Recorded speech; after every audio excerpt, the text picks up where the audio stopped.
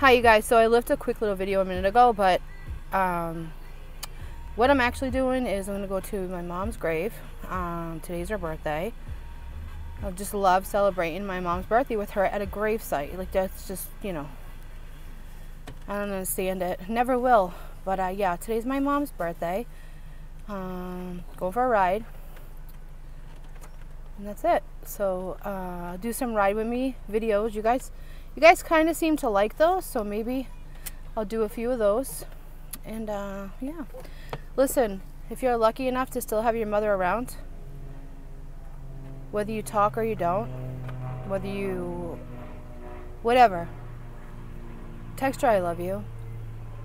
Just text her I love you, you know, because one day you're gonna go to do that and you're not gonna get any kind of response at all. Look at trouble. But I don't judge anybody that don't speak to their parents or their moms for certain reasons. You guys all make your own choices. But coming from me, who actually dealt with the, you know, an addiction and all that too with her, there's going to be a point and a time where she's not going to be here anymore. And all that anger you have right now towards her is going to turn anger towards whatever's above in the earth that took her away from you. So, you know what? It's Friday.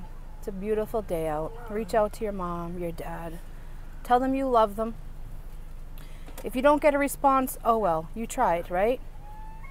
But if you do, you might be able to fix a situation that's been broken. So, that's all I got to tell you guys. A little words of wisdom from me.